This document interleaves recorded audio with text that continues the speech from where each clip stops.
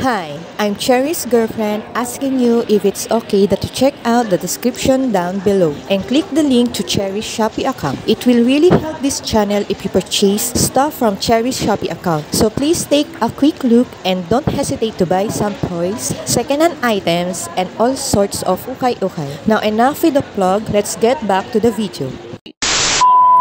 Yo, it's your boy, the C to the Y, the G to the Y, Cherry Jerry Bay Bay. And today I'll be doing a movie review about The Predator. I love that this movie is not a reboot and is even directed by Shane Black. And for those who don't know, you should know, yes, I just quoted Brian Leo. Shane Black was in the original Predator movie as the perverted Rick Hawkins. Given the director's history, this movie was in great hands because this movie delivered. It had action, a little bit of suspense, and comedy, but most importantly, I like that it touched on mental health and gave the kid a major role in the whole plot. This movie took me for one hell of a ride. I honestly had a great time watching this movie. It's an amazing movie. Woo! Jerry, Jerry, bang, bang!